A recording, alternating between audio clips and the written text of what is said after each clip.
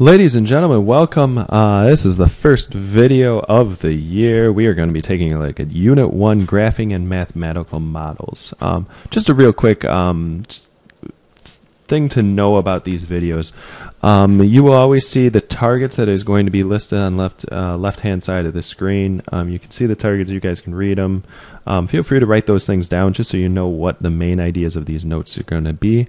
The way I'm going to split up these videos, you will see the first video be basically the information. It's just going to be the main ideas. It's going to be the vocabulary definitions, all of that good stuff. And then the second video is going to be the example.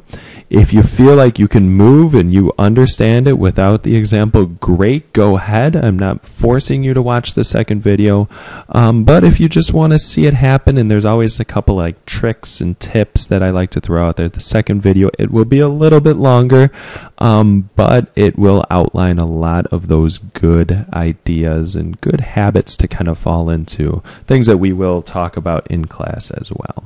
So this is the informational portion, so let's get right to it. 4 targets here, just understanding what a dependent and independent variable is in an experiment. Correctly label and plot a graph, also with data tables as well. There's a standard that we will follow. I can create a mathematical model, understand its importance, and I can determine the meaning of slope and y-intercept. You'll notice a lot of math terms here. It's a lot of just graphing, but we're going to put a science spin to it. So, going on over here, notes, vocabulary, main ideas. Greatest thing about these videos, guys, is pause it if you are kind of behind and just write down the main ideas and then listen. So, independent variable, what the experimenter controls. This means you have complete control over it. If you want a certain number, let's say, you should be able to call it out and just do it. That is, you are controlling it 100%. You do not have to wait for any other variable to tell you how this is going to work. A dependent variable, of course, is what is affected due to the IV. IV is just a shortcut of saying independent variable. So that is, yes, what is going to be affected based upon my original choice, independent variable. Standards for graphing. ACT really likes this as well. This is just kind of standard all around. Independent variable will always be on left-hand column. You will note that it's the variable name and then in parentheses the unit. If you lose those units, it's going to be very detrimental. And then, of course, on the right-hand column, we see dependent variable and the units that those are measured in. Moving on over to the graph, you can see the graph is very similar to that. Dependent variable is going to be on where you would normally call the y-axis. Independent variable is going to be on the x. Y and x actually has no meaning for us whatsoever in this, or at least for now. So do not call it y variable and x variable. It is dependent variable, independent variable. Mathematical model. We will follow the format y equals mx plus b. This is only for a straight line. So if I have this graph, this mathematical model would fit it. And again, y and x don't really have any meaning for us, so the way that we actually want to think about it is dependent variable equals the slope times the independent variable plus the y-intercept. It is always based upon what we are seeing in that graph, though, so kind of keep that in mind.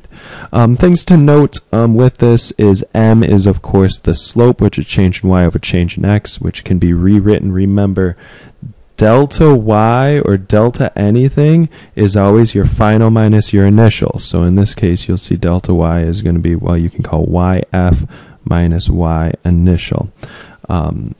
That's all what that little triangle in front of a letter means. It's just a change. So that's why you see y2 minus y1 and x2 minus x1.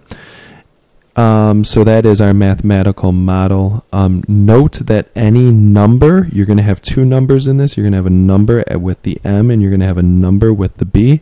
Any number should have units associated with it, so make sure you put some units. And then last but not least is the meaning of the slope and meaning of the y-intercept. This gets kind of tricky without actually knowing the experiment. This might be where you want to go into the video and just kind of make sure that you understand this. Meaning of the slope, you are basically looking at the y units per per x units. So the way I always think about it, I always look at the slope number and I kind of read it out loud to myself. It'll be like, for example, we're going to have 2.4 interceptions per game. What does that mean to us?